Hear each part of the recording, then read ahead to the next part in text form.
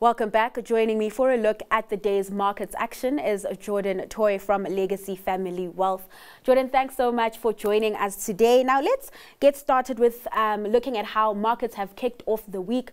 Trade does seem a bit choppy. It does seem like we are seeing a cooling off that rates-fueled rally that we saw last week. What is driving markets moving into the week? Are we just seeing traders waiting for the next catalyst, perhaps the PCE print that's out on Friday? Yes, certainly. I think after that rate cut, I think it's been a bit of an inflection point. You know, we've been in a high rate environment for quite a while, and you know, markets are trying to digest. You know, we're at the start of sort of a new direction of travel. And I think we saw that on the day as well. You know, markets were initially up quite a large amount, then ended flat, but you know, end of last week was quite strong. Markets clearly liked the direction of travel and that the soft landing is still potentially on the cards.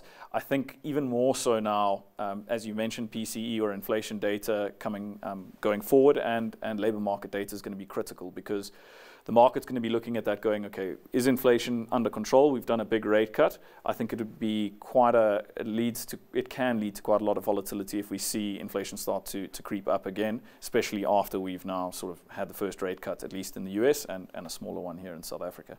Just how concerned are markets when it comes to the US labor market, considering how big the Fed's cut was, which then kind of, you know, fueled those fears around a recession? 100%. And I think that's, you know, to talk to that first day when the rate cut occurred, you know, markets were initially appeared to be quite happy with it. But I think as you know, we've had more time to sort of digest what does a bold rate cut like a 50 basis points rate cut that they did mean. I think, you know, off the bat we go, well, this is, you know, good for markets, good for equities. But then the realization starts to, I think, occur, well, you know, does that mean that the market's weaker than we think? I think it's on the balance of probabilities. The Fed was caught, you know, a bit slow at the start of this period. Remember when they were calling inflation transitory a year or two ago. So I think they're trying to get out the gates a little bit ahead of this. But I think it's just something to keep a close eye on. Like I said, data going forward is going to be absolutely critical, both on the labor market side and inflation, to just see, do those two still remain in balance. Let's move over to China now. So we had the central bank, or the People's Bank of China, cut a short-term lending rate in an attempt to boost the economy. Now, China has been holding back on some stimulus this year. Do you think this is just, you know, one of those moments where they are now ready to unleash the stimulus, considering that growth, or we aren't seeing the growth that they expected to come through? So I think the market is looking for that, and we haven't seen it yet, right? So that rate cut you mentioned was relatively minor. I believe it was 10 basis points. So it's not a major move, and they've had a couple of those over the last couple of months. So I think I was quite surprised by that initially, you know, especially after the Fed rate cut. I thought that opened the door a bit more for them to you know, stimulate the economy a little bit more than they have. And I think the market's largely sitting and waiting for that as well, looking for some bigger form of stimulus that, at least for now, doesn't seem to be forthcoming. So, you know, we'll continue to see things sort of slowly move along. I mean, it's worth bearing in mind that economy is still growing at, you know, well, they're aiming for 5%. I see those forecasts have been downgraded to 4.7, 4.8-ish% now. But I mean, compared to South African growth, that's moving along quite nicely. So it is a strange one. I think they're trying to get consumption going in that economy, and we're just not seeing that yet. So I don't know if that 14-day rate that they've made a small adjustment to is going to move the needle in the bigger picture. But we'll see as time goes on if they do get increased appetite to stimulate a bit more, but not for the time being. Jordan, with that being said, do you think that, you know, perhaps markets analysts did overestimate that recovery out from China, and that's why we're seeing, you know, this downbeat sentiment around the country's economy? 100%, and that's why I also continue to grapple with that, where I'm going, well, it's growing at a reasonable rate, but you know, all the news coming out of there is not exactly positive. So I think it can't be underestimated. You know, we've talked a lot about Chinese property, but you know, that can't be underestimated. There was a significant portion of household wealth in China invested in property.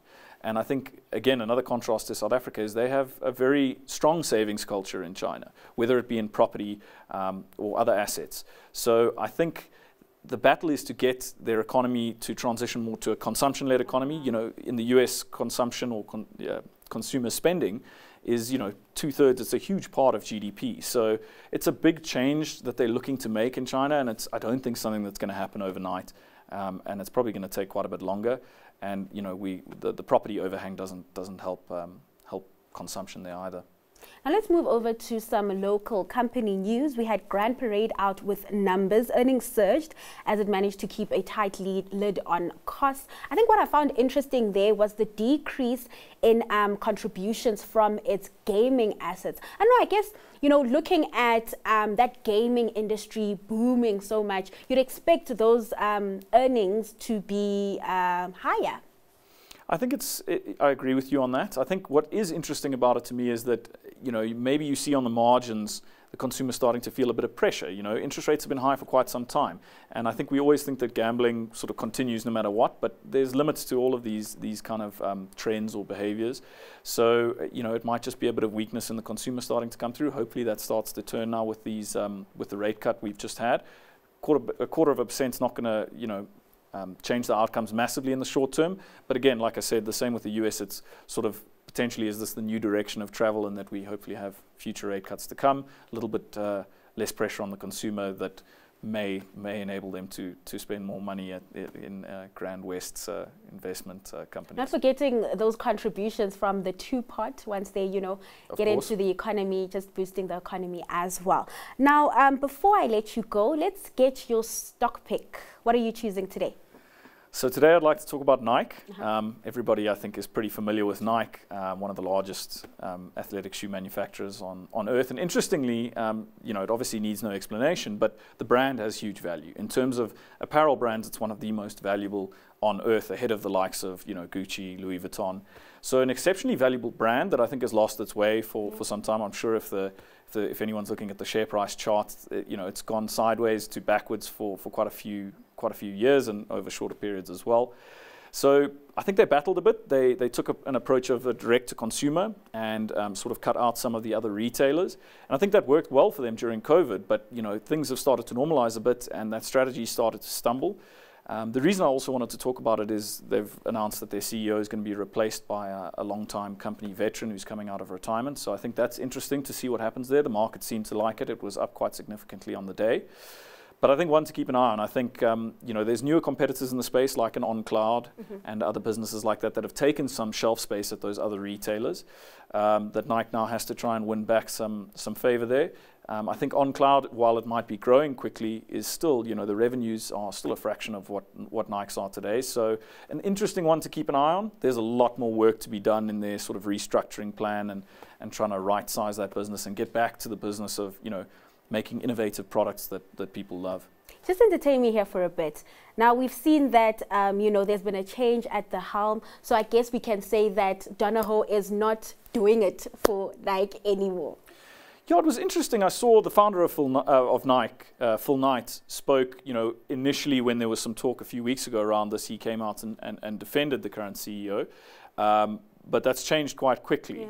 Yeah. There was quite a good quote he had where he said he's really looking forward to seeing Nike get back on its pace, which is obviously a bit of a comment to its running heritage. But yeah, it's a lot of pressure for the new CEO. There's a lot to be done there, and I think more broadly speaking, the staff there, I think morale is a bit low. So there's some work to be done, not just on the product and innovation side, but also getting the staff to pull together behind the brand again and start moving back in the right direction. It'll be interesting to see how things play out on that end. Jordan, thanks so much for your time and insights this evening.